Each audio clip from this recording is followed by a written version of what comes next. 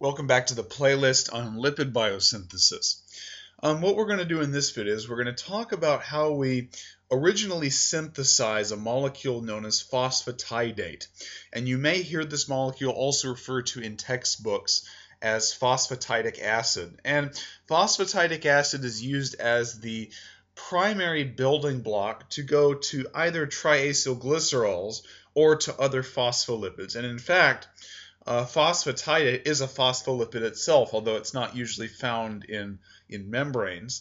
But it's used to biosynthesize other phospholipids, and we'll look at that in other videos. But in this video, we're just going to look at the biosynthesis of phosphatidate. Now, what we're going to do to synthesize phosphatidate is we're going to use really everyday molecules that we have floating around the cell to do this.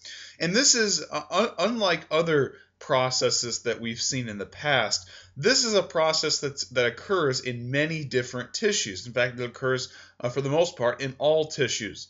Okay, when we did amino acid catabolism, we saw that for the most part, there were some exceptions, but for the most part, that mostly occurred in the liver. But this occurs in all tissues that require fat.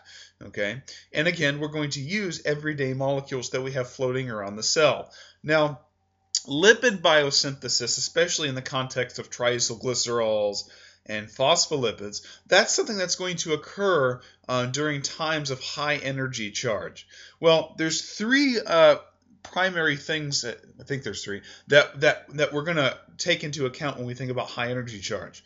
Number one, we should have plenty of NADH floating around. I think that's pretty obvious.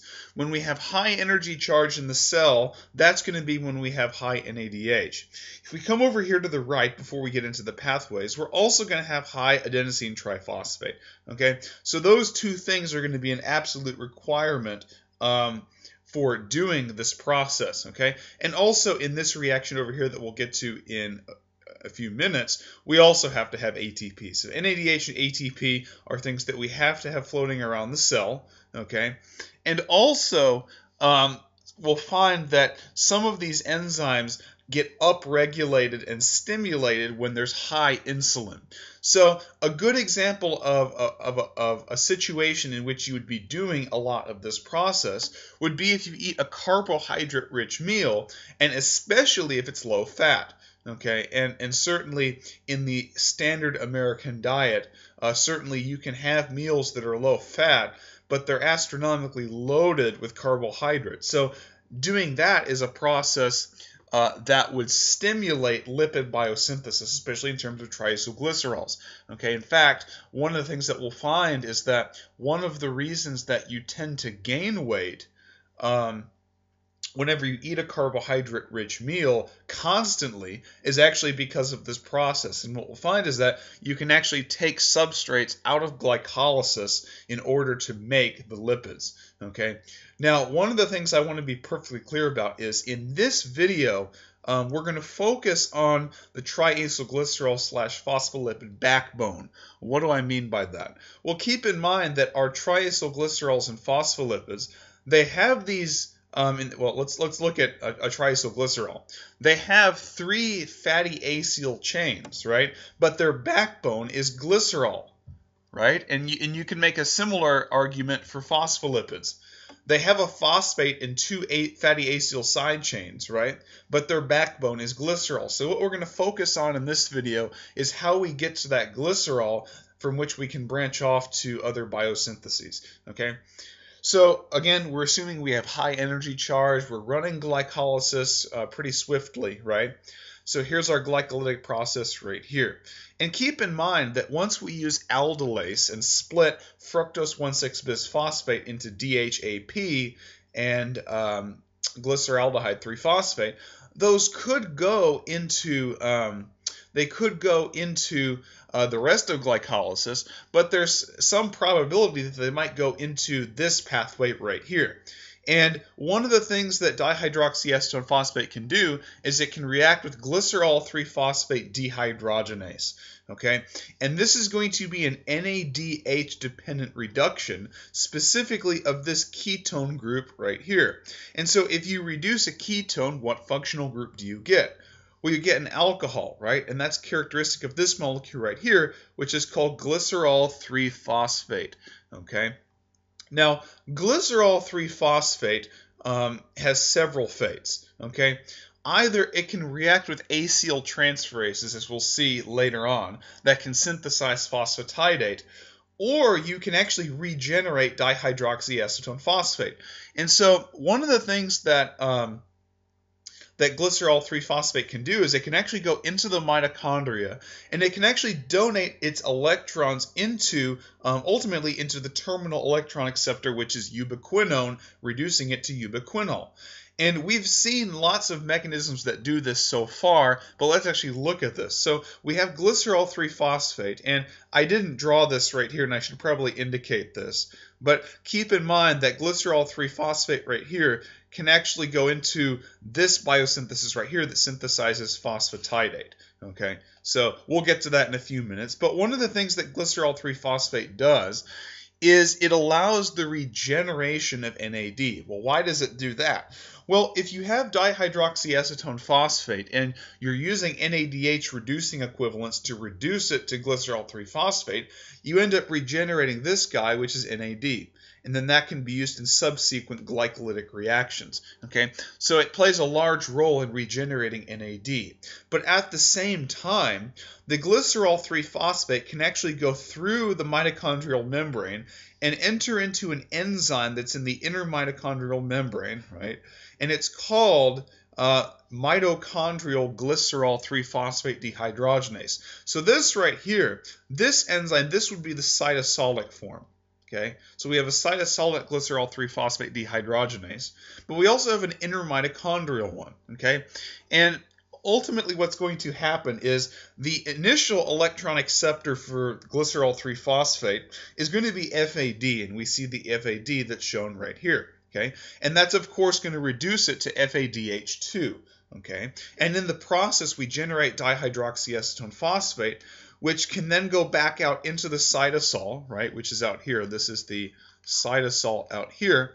And the dihydroxyacetone phosphate can either do another cycle of this, right, or it can go back into glycolysis towards pyruvate. And again, these are really just probability functions, right? The probability that it'll react with either enzyme is really dependent on the concentration of the enzymes themselves, okay? But what ends up happening is when you have insulin present, that's going to stimulate this enzyme right here, which is glycerol 3-phosphate dehydrogenase in the cytosol. Okay. Now, one thing before we go into the biosynthesis of phosphatidate, I just want to mention this, that we generated FADH2 through intermitochondrial glycerol 3-phosphate dehydrogenase. But that FADH2 will then donate its electrons to ubiquinone, reducing it to ubiquinol, and that's what we see right here. This guy right here is ubiquinol, and we know that that will send its electrons into complex 3 of the mitochondria, respiratory chain, also referred to as cytochrome C ubiquinol oxidoreductase, and it ends up pumping 4 protons into the inner membrane space, which ends up powering ATP synthase. Okay, so that's sort of a cycle that sort of occurs on the side of glycolysis. But keep in mind that insulin is going to stimulate this enzyme right here, glycerol 3-phosphate dehydrogenase in the cytosol. So we end up with glycerol 3-phosphate, but one of the things we also have to bear in mind is that glycerol 3-phosphate can react with a series of acyltransferases. Okay, now the acyltransferases right here, I really should have put that there's 2 types. Number one, we have what I'll call a type A and a type B. Okay, and the type A acyltransferases are just called glycerol 3-phosphate acyltransferases. So it's glycerol 3-phosphate acyltransferases.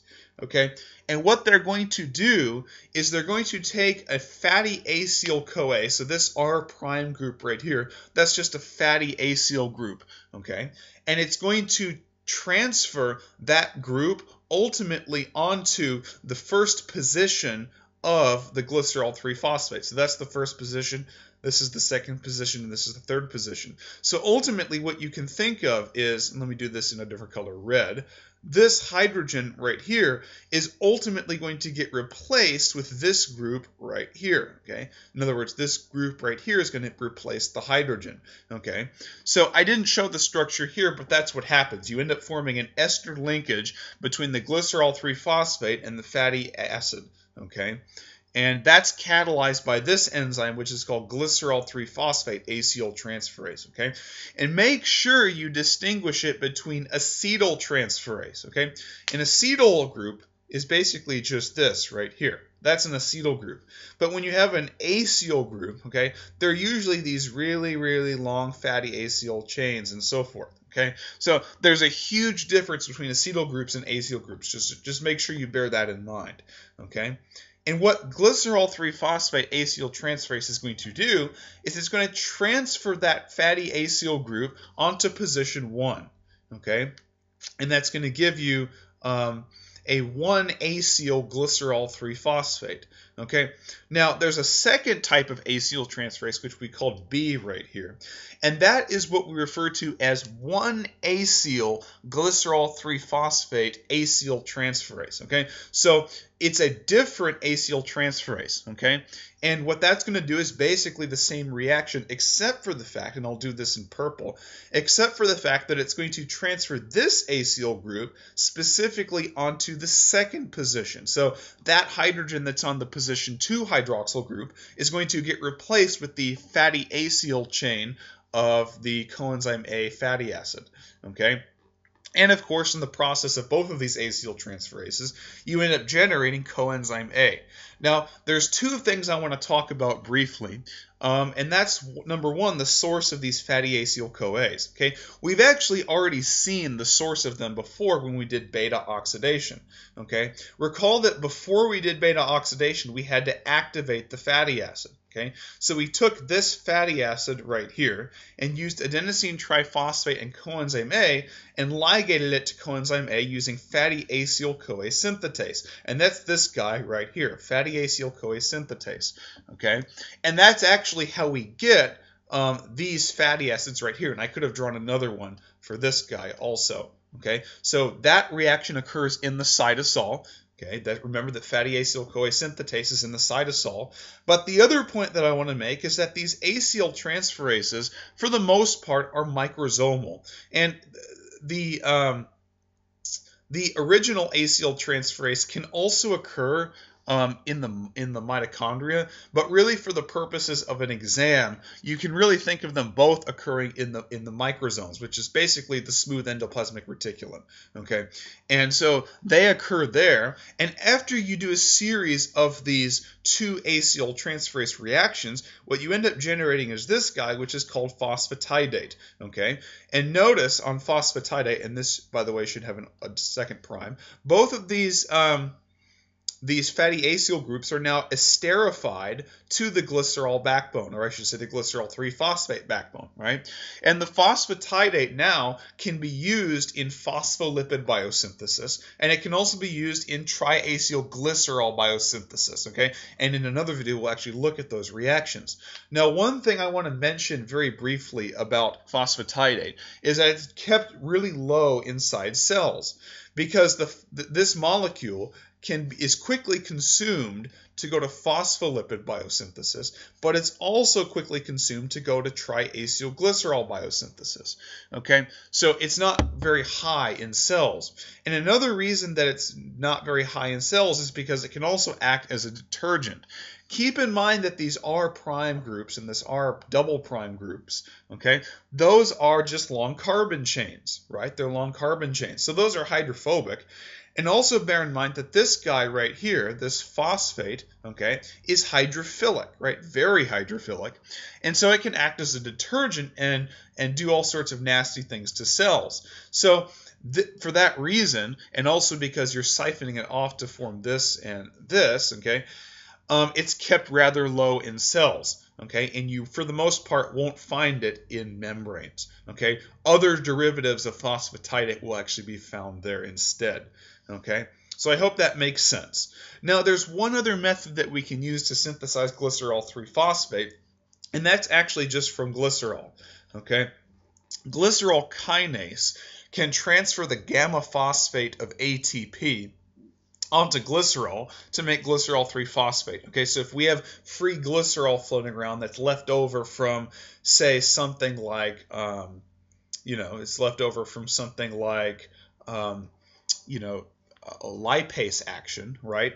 We can actually use that to actually remake the triacylglycerol or the phospholipid, okay? And that committed step is catalyzed by glycerol kinase, okay? And again, that particular reaction would be stimulated by insulin, okay? So one of the controls of actually going into the lipid biosynthesis, okay, is actually controlled by insulin, okay? So if you eat a carbohydrate-rich meal, and especially if it's low in fat, you're actually going to stimulate this process. Now, lipids really don't have any effect on insulin, but certainly carbohydrates do. So if you eat a carbohydrate-rich meal and you spike insulin, right, the insulin's going to get released by the pancreas, and you're going to stimulate this process. When insulin binds to its receptor tyrosine kinase, you'll get all this stuff happening, okay? So I hope this video makes sense. Let's do a very quick recap. Okay, so let's actually focus on the lipid biosynthesis component. So we can actually siphon off dihydroxyacetone phosphate from glycolysis and react it with cytosolic glycerol 3-phosphate dehydrogenase, which is of course named for the reverse reaction.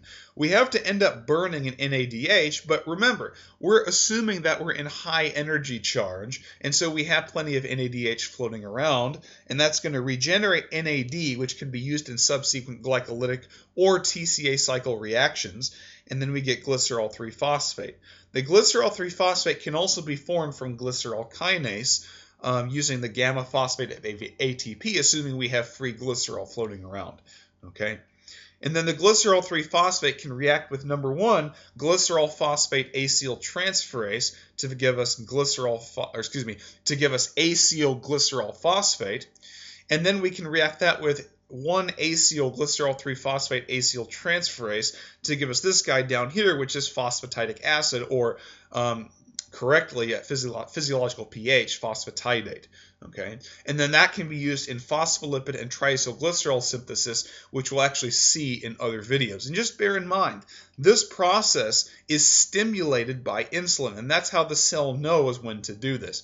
You eat a carbohydrate-rich meal, and you end up synthesizing the backbone for all of these molecules right here, phospholipids and triacylglycerols, okay? And keep in mind, this biosynthesis is just for the backbone, okay? In another video, we'll actually look at the biosynthesis of the fatty acid chains, and that reaction is actually catalyzed by an enzyme called fatty acid synthase, which is a multi-enzyme complex that synthesizes the fatty acids 2 carbons at a time from malonyl-CoA. And we've already seen a video on malonyl-CoA synthesis. Okay, so I hope this video gave you a little bit of intuition on phosphatidate synthesis. See you in the next video.